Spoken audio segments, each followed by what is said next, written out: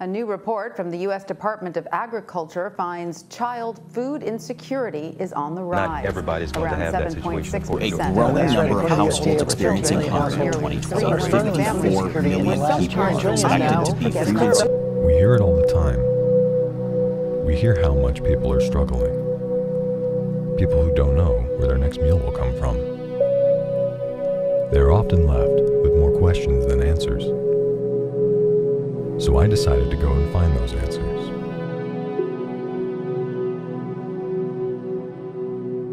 That's when I found Care and Share Food Bank of Southern Colorado. That's where I met this woman, Joanna. I do all things storytelling here. I get to go out in the community, talk to the people who receive our food, the partners that we work with, and then I take all of that and I put it together to help really share the story of what we do. Tell me, what is Care and Share and what do you guys do here? Care and Share is the food bank that serves Southern Colorado. We are a member of Feeding America, and they are the National Hunger Relief Organization. Our service area, being a part of Southern Colorado, consists of 31 counties. The best way to really visualize it is by going to the town of Monument and then splitting the state in half from there on. So from the town of Monument all the way down to the New Mexico state border, and then we go all the way across to the western slope and to the eastern plains. So what is it that Care and Share is providing for these people? Well, let me do my best how it's made impression, and I'll show you.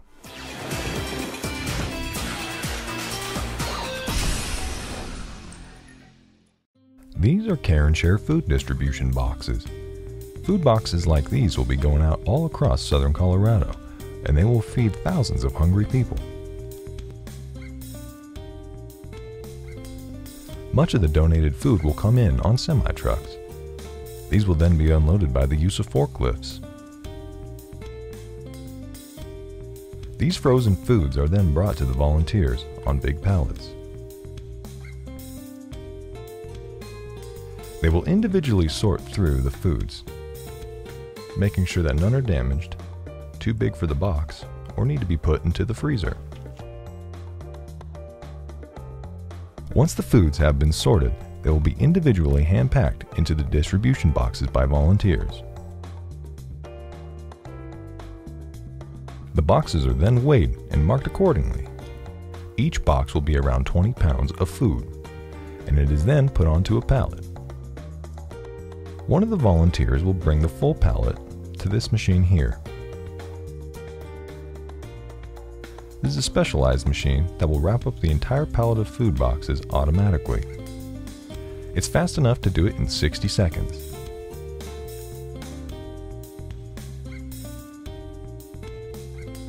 The whole pallet is then weighed again, and then marked by a volunteer. This one pallet is over 600 pounds. The pallet is then moved into this industrial-sized freezer, where it will wait to be loaded on a truck and distributed to many families in need. Thank you. Now back to the interview.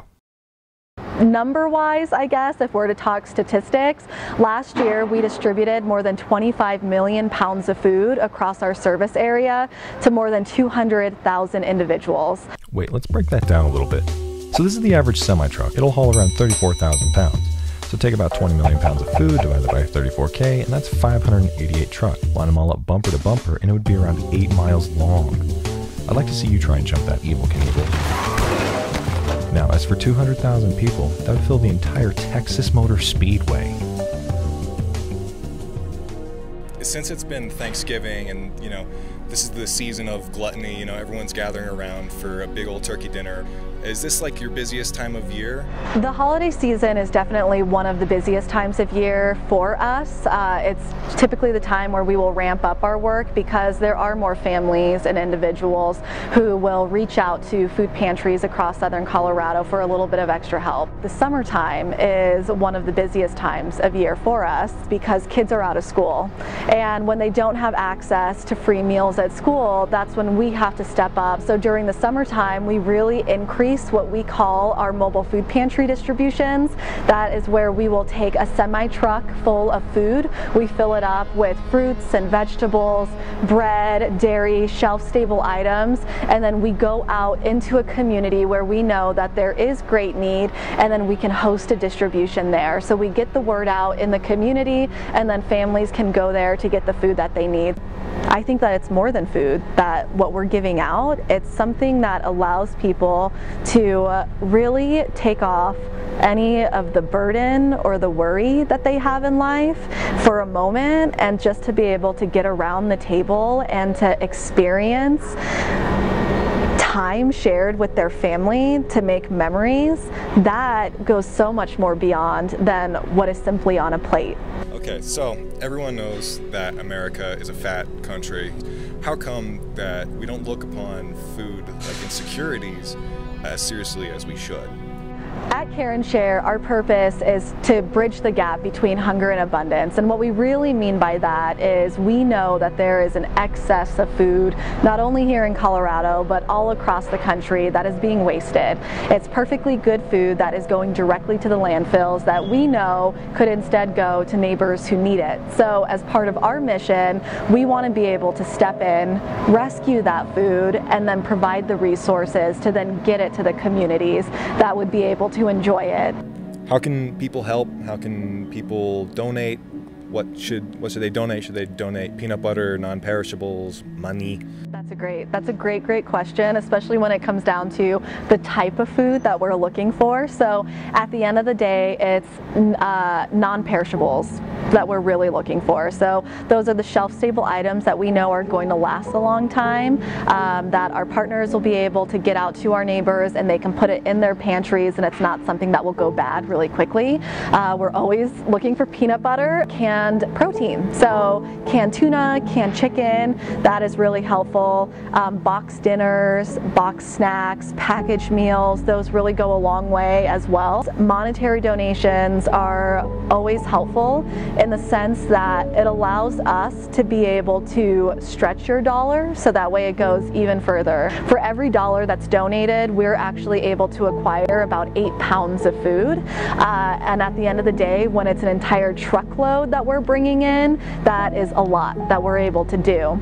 It provides variety, corn on the cob and watermelon and squash, to also be able to provide to our neighbors where they have that good variety. If it's not something that is so physical that you're able to donate, like food or money, time is one of the best ways that you can also give back, is coming in and volunteering. And there are so many different volunteer opportunities that we have available, where we always say that volunteers are the heart of our organization, and we really wouldn't be able to do what we do without them. Hunger doesn't have one story, and that is one of the challenges that we come across, is the stigma around hunger. Oftentimes the issue of hunger and need for access to food can be invisible. It's one of those issues that you don't really see every single day when you're out and about in the community, because a lot of times it happens behind closed doors, where it is a single mom who is working a full-time job, but it's still not enough.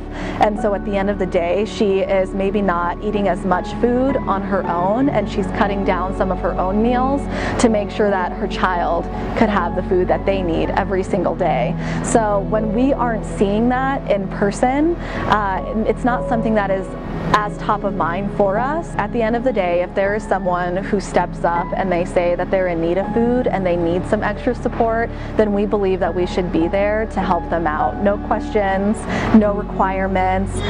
It should just be provided because it's a basic need, and it's something that we need every single day to be able to thrive in life.